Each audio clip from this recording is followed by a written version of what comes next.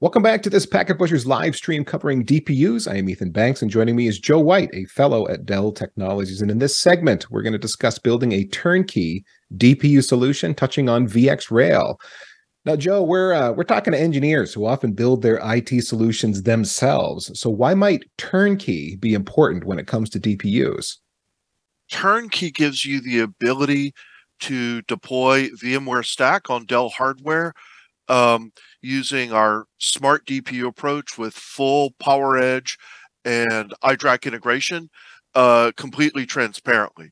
So the key here is, what's the easiest way for you to instantiate a VMware Stack? That's VxRail. And we've built in all of the hooks, all of the integration that you need to do that. Okay. What DPUs have been integrated into the VxRail solution so far? Yeah, so it's the AMD Pensando and the NVIDIA Bluefield 2, and then it'll be the NVIDIA Bluefield 3 and the next generation of the AMD Pensando DPU. Okay. And we're looking at, Intel and potentially others as well. There's a bunch of different VxRail form factors, Joe. Which form factors are supported with this?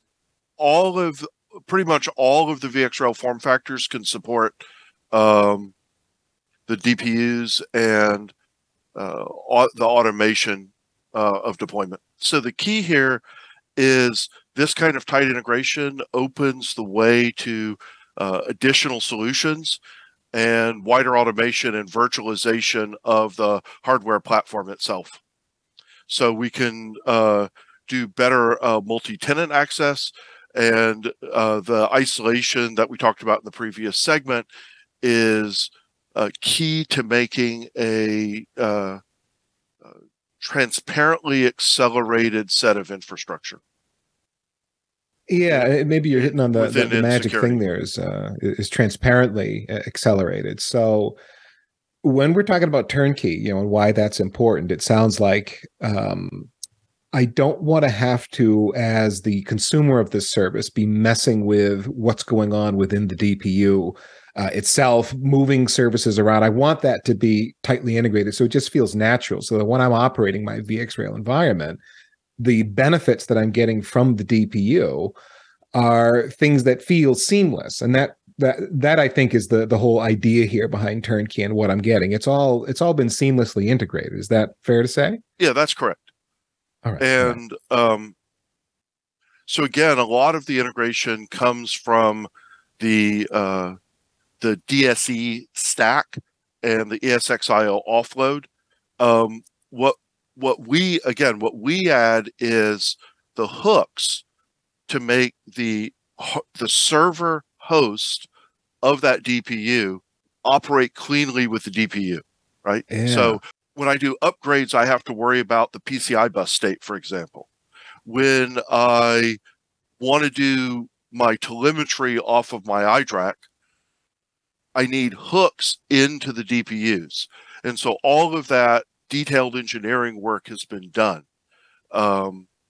to basically provide a better hosting environment for sort of the physical and primitives of the DPU itself. And then once you've got the thing loaded and integrated, the distributed service engine takes over, and the vCenter and VMware Stack and ESXi integration takes over, and now you're in that environment. Those same techniques that we use for the VMware integration can be used for other solution integrations as well, and we're absolutely looking at that. Okay. Can you tell us what networking functions are going to be offloaded to the DPU now in the current VxRail environment? Is this just more or less packet forwarding? Are we getting a bunch of security integrations there too, like NSX firewalling and so on? Yeah, what you get is NSX and NSXT offload. So you get tunnel offload or overlay offload, depending on how you want to talk about it. You get encryption offload, and you get firewall offload. So you can essentially look at the packet stream as it's going in and out of the server and filter it. You can in-cap, B-cap it. You can monitor it. and you can transform the packets without your core CPUs doing the hosting the VMs and containers that are doing the real application work having to be involved. Okay. So you just led me to my next question, which is this. Can we tell how much more scale I can get out of my VxRail cluster because I'm using DPUs? How much more compute availability is there? You save a number of x86 cores, and it's something like you can save 20% in a typical server deployment, if I recall the number correctly. But the number may be off a little bit. I don't remember that number just off the top of my head.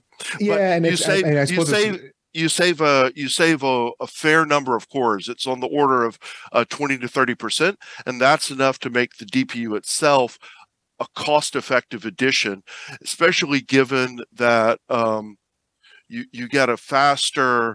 also get a faster processing rate. So you get less latency, you get higher throughputs, plus you save cores. So it's sort of a combination of all those factors. I hadn't thought about that. If I'm not asking my x86 to deal with a lot of these networking functions because I've pushed them down into the DPU. The DPU is going to reduce the latency then for that. So Joe, can I tell as an engineer running VxRail, operating VxRail, can I tell what the DPU is doing? Is there a special management interface, or is it all just kind of integrated? So the management interface doesn't come through VxRail itself. It comes through the VMware stack. Okay. So you can see the operation of the DPU from the VMware stack, although you can see the sort of the hardware fundamentals through, again, the iDRAC integration and the monitoring that comes through that component. And then how is support handled for this? So I just call Dell VxRail support like normal, or is there a special process? Yeah, no, the support is fully integrated with our normal support contracts and support engine. You basically just contact your Dell VxRail support as normal, and they're up to speed on Monterey distributed service engine, as well as the DPU integration for the flavors of DPU we already support, and that'll continue to evolve. Joe, what's on the horizon for this solution? Are we going to get like more DPU support in the VxRail turnkey solution, more network function offloading, maybe? Storage offloading, additional software-defined network offloading. You will get additional control plane offloads.